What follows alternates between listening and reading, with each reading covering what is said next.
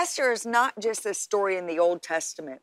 It is a very relevant prophetic word for us right now that I believe God has positioned you. You couldn't be born in 1800s or 1700s or in a different place at a different time. God has positioned you for such a time as this. So when we think about that, John, what comes to you with Esther? Just courageous vision and bravery and anointing. Amen. Yeah, and what is the importance, you think, of that little Jewish girl, Esther, today, for us today? Well, the first thing is that I think when we look over, and we tend to focus on Esther chapter 4, specifically verse 14, who knows? Now, hear me by the Spirit of God. Who knows if you haven't come to the kingdom for such a time as this? Let's dissect that bit before we get into all this. Because when you say, why is the importance? The importance is she fulfilled a mandate that would have wiped out an entire nation, an entire people. The Israelites, who were covenant people with God, had an eternal enemy. His name was Haman. He was an Amalekite. He'd been after the Amalekites from a king that hated Israel. They attacked Israel. The Bible says they're eternal enemies. Saul was supposed to wipe them out. Nobody finished this job. And here's this young girl. Now, first off, the thing that you need to know is God doesn't consult your past to determine your future. She's an orphan. She's the most unlikely candidate. Maybe you're saying, how could I do this? I get it. When I was sitting on Bill Moxley Road in a trailer, and God showed me that I would go to every continent, preach the gospel, and that every time I opened my mouth, people would be saved, healed, delivered. I'm thinking, how do I get out of this trailer? They call me trailer trash.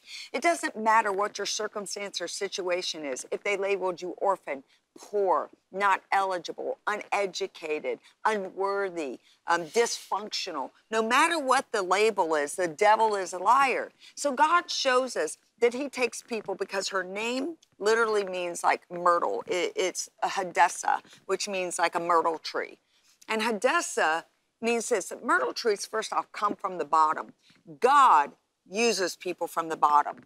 Maybe you say, my finances are at the bottom. My mind's been at the bottom. My life's been at the bottom. My story's been at the bottom. I came from the bottom. God says, good place, because I raise up from the bottom. Even Jesus himself started his ministry in the Jordan, which is the lowest place on the earth. So you say, what's the importance of Esther? There's so much I can go here. You know the story. There's this woman by the name of Vashti.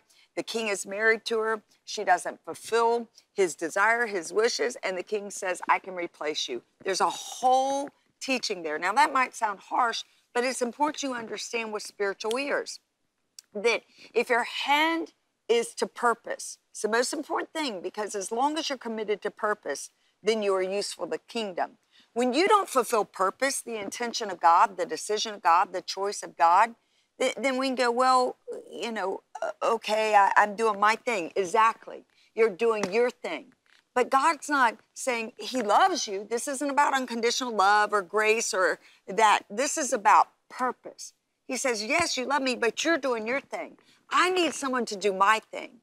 And so here she was. She was committed to do God's thing. Mordecai, who is a type and shadow of the Holy Spirit, said, Esther, maybe God wants to use you. Vashti was not used by God. So Mordecai raises her, who is like her uncle, and he is a type and shadow of the Holy Spirit.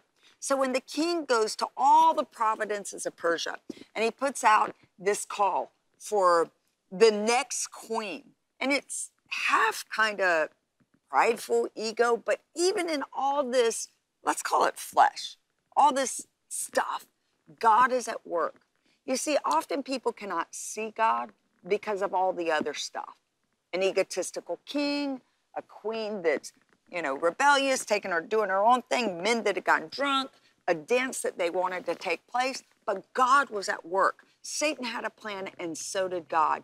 And maybe they're looking at your family, and you can't see. You're the Esther raised up to break the generational curse.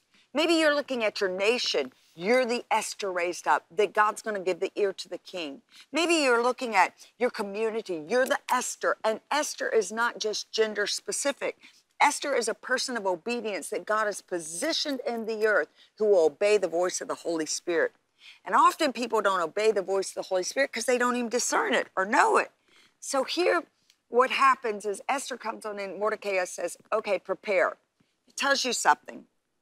Before you stand in the presence of the king or fulfill the will of God or the purpose of God for such a time as this, which we're going to get to in just a moment, that Esther chapter 4, are you prepared? Have you been cut in advance? You see, when I was in that trailer, I had no idea that one day God would position me in a White House on behalf of nations, religious liberty, on behalf of multitudes of people. It didn't matter their party, it didn't matter their ethnicity, their gender, their socioeconomic. I had a purpose for the kingdom of God.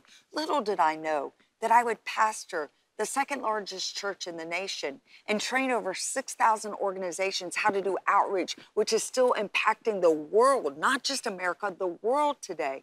Little did I know. But you know what I did, John? I took out a $10,000 loan and I bought books and I started reading theologians and studying and how to study the Word of God. I was preparing. Would I be there in a year? No, it seemed crazy. That loan would be well paid off before I'd even preached my first sermon. But God knew that I'd get in His Word, I'd study, I'd obey, I'd figure out a way to put food on the table, to do what I had to do, whether it was cleaning doctors' offices or scrubbing someone's toilet, because I had to get in God's Word. And I was obsessed with it. Yes, I wanted to learn for myself. Yes, I wanted to heal. But it was something bigger. I felt like I was a carrier of His Word. I had no idea one day I would preach to 190 nations via amazing television networks. I had no idea of all that, but God. You see, God is preparing you. And so here Esther was in preparation. And she listened. She did what they said. Everyone else was adorned with trinkets. They had braided hair. The Bible says they had all this gold on. They made themselves look wonderful. But Esther was very plain, and the king noticed her. Let me tell you right now that the king has his eye on you, and the king has noticed you. And the fact that you're tuned in, I believe that you are an Esther that has been raised up for such a time as this, that God is calling you. And you say, what does this for such a time as this have to do with it? You see, seasons are fixed or appointed times. Ecclesiastes chapter 3, verse 1. To everything there is a season, a fixed and an appointed time, and a time to every purpose under heaven. Because purpose is fulfilled here in the earth. Thy kingdom come, thy will be done in the earth as it is in heaven. We no longer have a heaven problem. We have an earth problem. And God needs someone to execute out His will, His intention. We must take our nations back. We must take our school systems back. The kingdom of God suffered violent, and the violent take it by force. We must take our children back. Your children will not be lost to Satan. I'm telling you, Grandma. I'm telling you, Mama. I'm telling you, Papa. I'm telling you, Daddy. God has raised you up for such a time as this, and your bloodline will not go under the destruction of a Haman who wants to devour, kill, steal, and destroy your children, wants them to die of suicide, drug overdose, sexual identity, confusion, everything else. The devil is a liar. They will not be a part of woke culture. They will be a part of truth and righteousness and raise up, because you have been raised up for such a time as this. I know you go through times where you feel like a failure. You feel like you're struggling. You feel like there's no way. But I'm telling you, there's a reason. I love wearing this Esther pendant, because it reminds me, Paula, when the devil's coming against you, when the media is lying about you, when this is taking place, when people are abandoning you, when you feel like you don't have the strength to do this, I remember I didn't choose this, because I'm going to tell you what for such a time as this means. I didn't choose this. God chose this. God chose you for your family.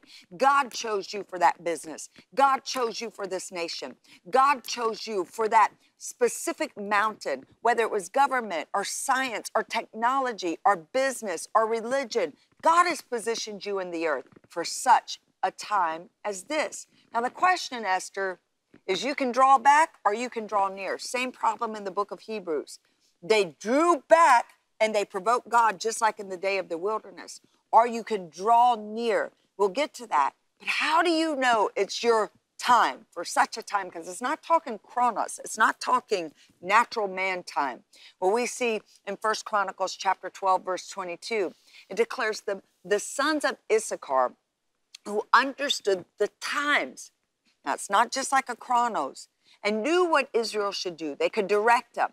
So seasons, set times, and appointments are linked to cycles. It's important because a cycle is an interval during which a recurring sequence of events happens. So we're in this season, watch. We're in this cycle right now.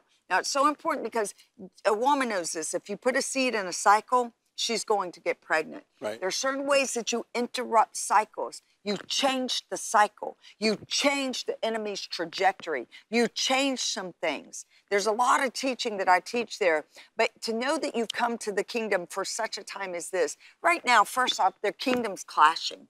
The kingdoms are clashing. Kingdom of darkness, the kingdom of light, the kingdom of God, the kingdom of satanic hierarchy. They're clashing right now. It's the a world war. system, There's a war. there is a war. Spiritual It's war. exactly right.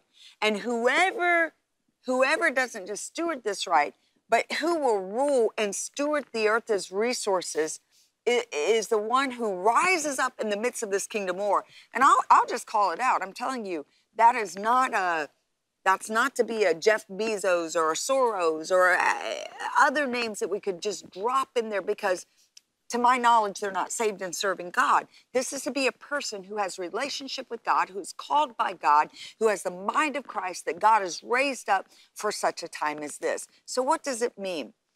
For those who have been called and who have come to the kingdom for such a time as this, it says this: who knows if you have come to the kingdom for such a time as this? Have come in the Hebrew is naga. It means to lay your hand on, to reach, to arrive, to strike. Think what I'm saying. To punish, to defeat, destroy. So it doesn't just mean you've laid your hand on it, that you've reached for it, you've moved in it, but it literally means you're about to defeat, you're about to punish, you're about to destroy.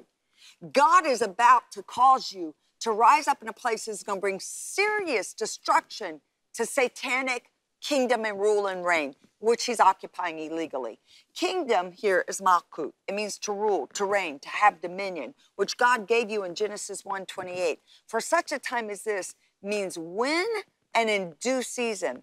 It's from the root in the Hebrew of eternity, everlasting, old world without end. So put it together for me, Paula. Hey, Esther, talk to me.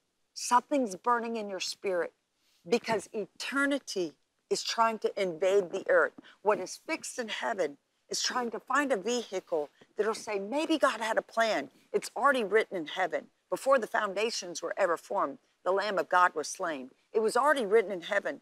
Paula White has to be born. Paula Michelle Furr, 1966, April 20th, Tupelo, Mississippi. She'll go through this, and this, and that. But I'm positioning her.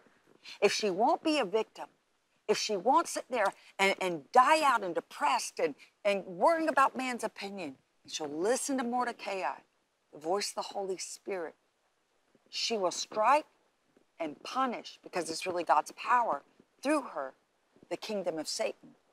She'll continue to preach the gospel around the world. Esther, talk to me. You were called to strike down, to punish, and to defeat the satanic opposition that has had your bloodline, that has had your community, that has had this nation. What am I telling you? God has taken what he has established in eternity and bringing it to the earth through you, Esther, for such a time as this.